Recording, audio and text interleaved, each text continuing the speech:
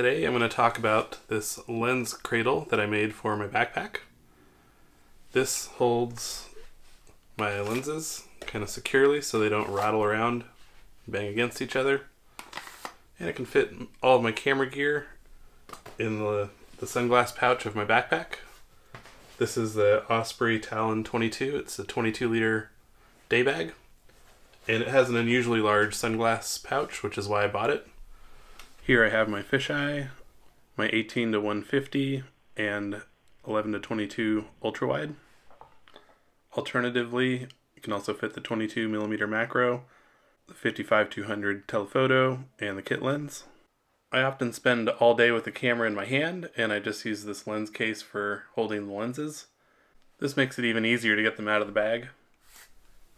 This lens cradle is just made with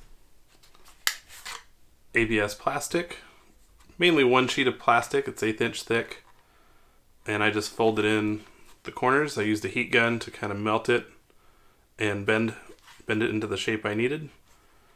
And I Swiss cheesed it to save weight, and it also helps with any dust or dirt. It'll kind of fall through instead of being trapped at the bottom of my lens case.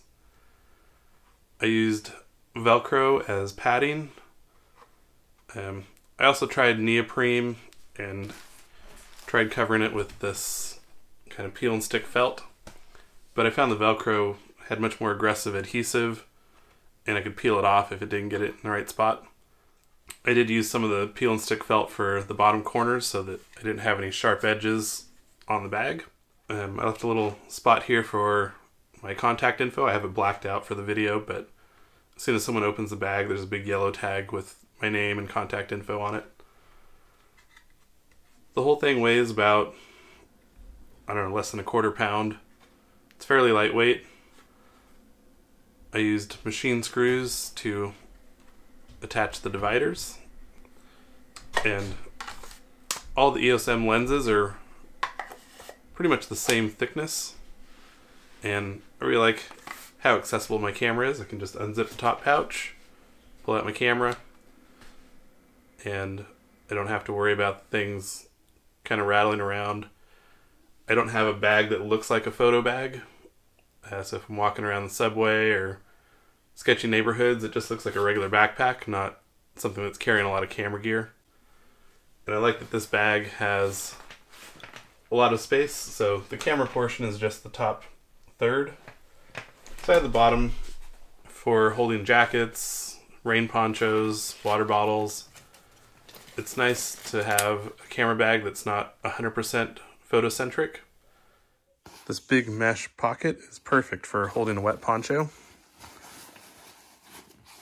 So many of the camera bags on the market today are waterproof, but they don't have anywhere to store your poncho, and you don't want to put a wet poncho in a waterproof backpack. It's a bit of a snug fit getting it in for the first time.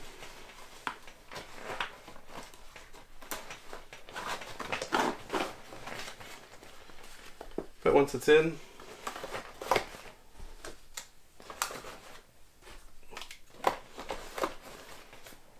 I can even fit my RX 100 in the top, along with the viewfinder for my mirrorless camera.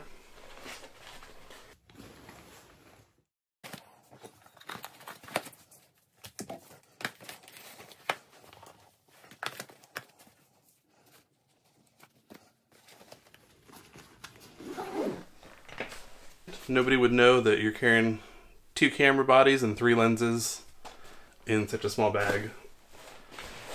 It's nice that on an airplane, if you're checking in, you can really scrunch this thing down into something small, which you can't do with those photo bags with all the dividers. So many of the camera bags on the market have such a huge opening to get your camera out. This one's nice and discreet. It's just the sunglass pouch opening. When I'm on the subway, I like using these little lockable carabiners. They're obviously not going to be 100% secure, but they're fiddly enough that someone's not just going to casually unzip your bag. They use a little cam buckle to prevent them from opening. This backpack's unusually tall as well. It includes a hip strap, and the shoulder harness is adjustable. The whole thing is held on with Velcro, so you can raise or lower it compared to where the bag is. It's got a hydration pouch. It's also got really good ventilation. This is much more comfortable to wear, I think, on a hike compared to a photo backpack. I can also fit my 13-inch MacBook Pro in a laptop pouch. Oftentimes when I'm hiking, I'll have a selfie stick on my camera and just clips on the shoulder strap like this, so I can hike kind of hands-free.